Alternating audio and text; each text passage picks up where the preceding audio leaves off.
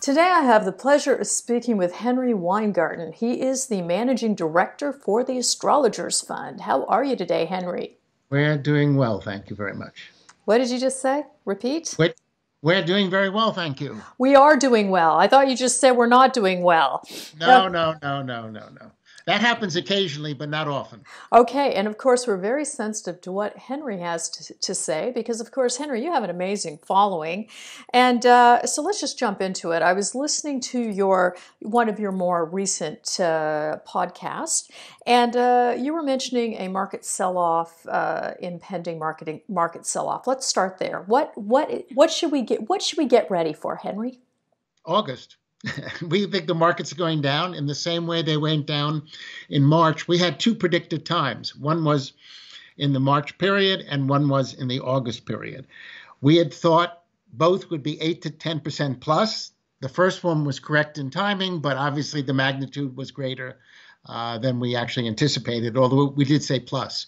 We're expecting the same thing now. There are at least 6 major technical indicators that saying August is the time to be very cautious in the marketplace, and of course the astrology as well, even in the tech sector, which is going to be rotating. So the very favorite stocks, we've been day shorting things like Apple and Google and stuff. So they're going to come down. We're watching Tesla now. We hit it a few times and just letting go a little bit more in the next few days, we'll be hitting that. So the very favorite stocks are going to get hit. If they get hit, most things are going to get hit.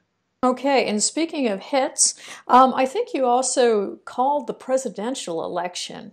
And Yes. For those who haven't heard the news, let's give you a drum roll. Who wins this fall? Okay, in our view, it will be Trump again. And we did predict Trump's victory 14 months in advance before. We think he's going to be a very big winner again. In fact, we've been suspecting it may be a real blowout, almost like 1972. Okay, let's just jump to gold then. Gold market. What should we expect? Gold is going to have a stellar fall, especially November, December, and October. This month, it's pivotal. We'd like to see it lower so we can buy more. We're obviously fully allocated. All the stocks have done very well. But we don't know how they're going to react with the markets going down very heavily this month. So we're ready to buy on a dip.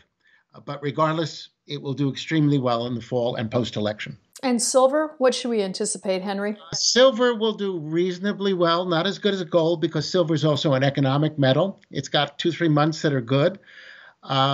We think actually it belongs around 80 on the gold-silver ratio. We were playing it from 110 to about 75, got out of that. But because of the fact it's also economics, it's not going to do as well. Whether it goes to 30 or 50, I can't tell you. We shorted it last time at 49 and change. I don't know if we'll get the same opportunity. And of course, our audience is dying to hear the translation of the presidential election, but I would like you to answer the next series for me first, please, if you will. Okay. Critical materials. Let's start with rare earths. What the heck is going on, Henry? I think over time they'll do well, but I think most investors are looking more in gold and silver at this point. And uranium, that's a critical material. Thoughts? No thoughts on that because I'm a classic SRI investor, which means I don't invest in it. Okay, so now tell us the impact of the presidential election, please, on our market. We are dying of curiosity. Okay, well, there are 2 parts to that. First, regardless of who wins, gold does very well. Regardless of who wins, entertainment does very well because whether the market's way up or down, people are entertainment. So if you had Biden winning, obviously marijuana will do better. And if you have Trump winning, energy is going to do better. Okay, so 3 more questions for you. Tesla, yes or no? You spoke really quickly. We want to know buy, sell, or hold, please. Over the next few days, it would be a sell. It's a little bit, there's still people buying it, but 1650 probably is going to be the place to do it, but we're going to give it another day.